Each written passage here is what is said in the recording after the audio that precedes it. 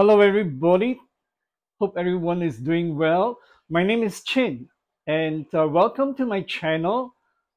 Today, I'm sharing with you how I cook a vegan dish which I call Char Udon. This is my twist on the very popular noodle dish in Malaysia.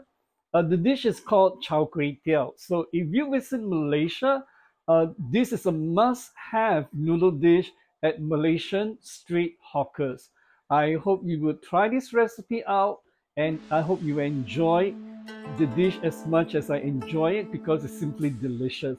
And thank you so much for taking the time to watch this video. The main ingredients include 450-gram udon noodles, 60-gram tofu cutlet slice, 80-gram tofu crumbles, half cup sliced oyster mushrooms, 1 cup bok choy or choy sum, 1.5 cup bean sprouts, half cup scallion slices, 4 garlic cloves minced, 1.5 teaspoon ginger minced, and 1 vegetable bouillon cube.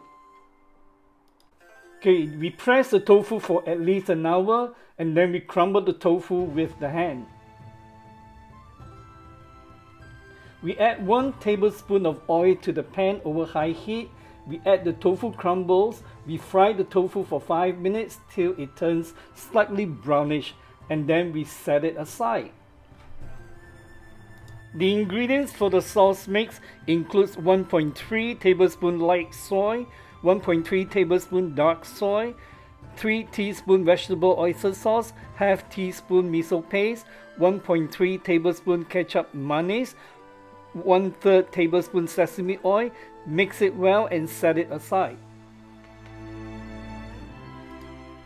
We add 1 tablespoon of oil to the wok over medium heat.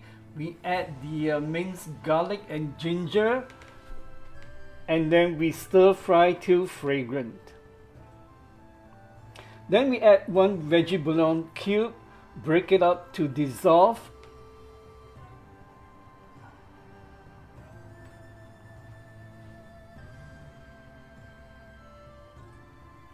Then we add the oyster mushrooms and tofu cutlet. We stir fry for 1 minute.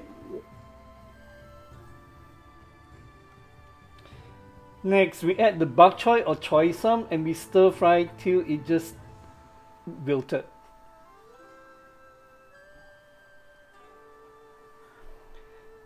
We add the bean sprouts and stir fry with a quick few turns.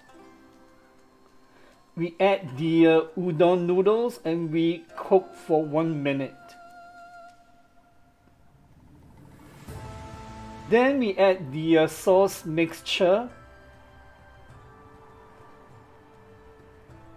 We add the fried tofu crumbles.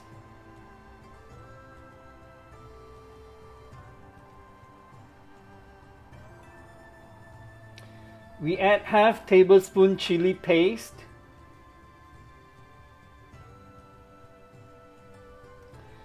We continue to stir fry for 2 to 3 minutes. Make sure everything is mixed well. Then we add the scallions, do a couple of quick turns.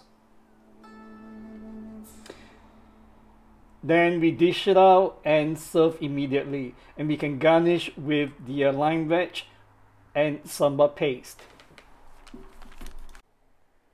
Thank you so much for watching.